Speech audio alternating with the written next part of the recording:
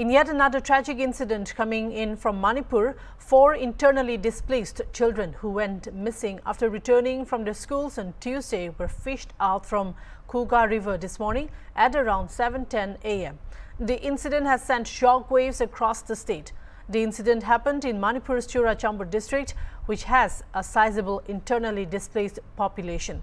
Report says intensive search operations were conducted for the entire night as family members waited for the missing children. However, it was only in the morning that volunteers found clothes and sandals of the supposed missing children below Ebenezer Bridge of Khuga River.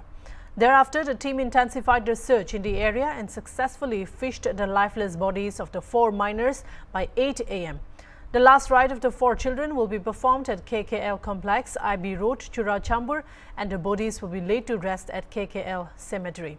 The 4 children, 9-year-old Hatoitem Lupo, Len Chong Hoi, and her younger sibling, 6-year-old La Len Chung Lupo, 5-year-old Tango Ham, and 5-year-old Tongo Hao Haugib were all presently staying at S. Kana Veng KKL Relief Center.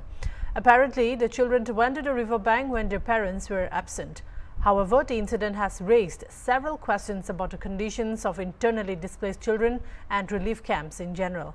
It may be mentioned that at present, Manipur has more than 60,000 internally displaced people who are staying at different relief camps across the state due to the ethnic violence that broke out in May last year.